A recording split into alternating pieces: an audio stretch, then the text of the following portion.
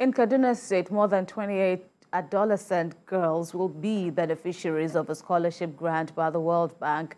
The aim of this initiative is to improve secondary school education opportunities for girls in targeted areas within the participating states. TVC News' Loperasom has more.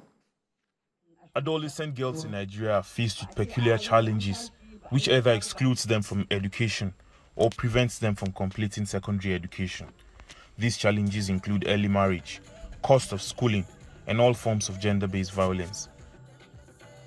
As an intervention, the World Bank, under its Adolescent Girl Initiative for Learning and Empowerment, AGILE, is giving scholarship grants to over 28,000 of such girls in Kaduna. The beneficiaries are selected from 16 out of the 23 local councils in the state, where these challenges are prevalent.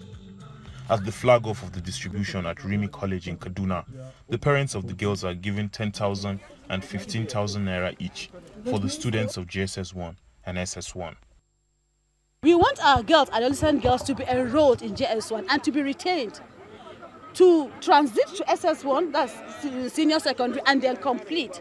So AGILE has given the opportunity for adolescent girls to get a scholarship in the form of conditional cash transfers of 10,000 and 15,000 each, and also just to encourage them. The acting governor, who is a special guest, is delighted at this support and intervention. Our desire is to see as many girls as possible complete school, secondary school, go on to higher institutions, and become managers of society.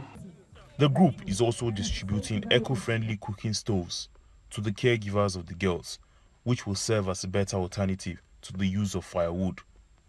We'll give them this green clean stove. It's a sustainable energy household device that will enable them cook faster, and it will save firewood. They don't have to go. We've also made these briquettes from locally made materials, around raw materials, and we also teach them on how to make these briquettes, this charcoal. They hope that through these interventions, more educational opportunities will be created for girls. Lupe Asom, TVC News, Kaduna.